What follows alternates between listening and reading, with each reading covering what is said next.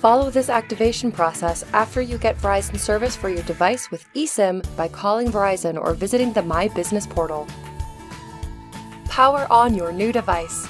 Make sure you have access to a Wi-Fi connection prior to powering on your new device.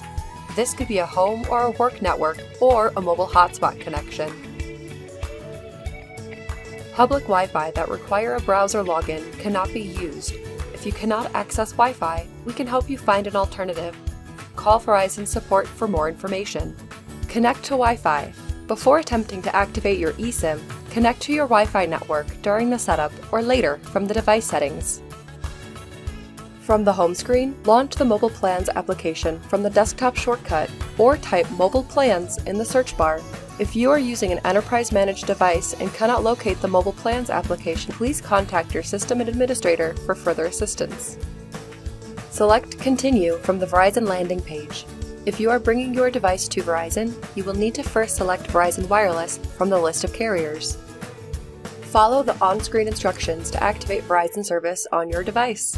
Allow up to 5 minutes for the device to activate and signal bars to appear.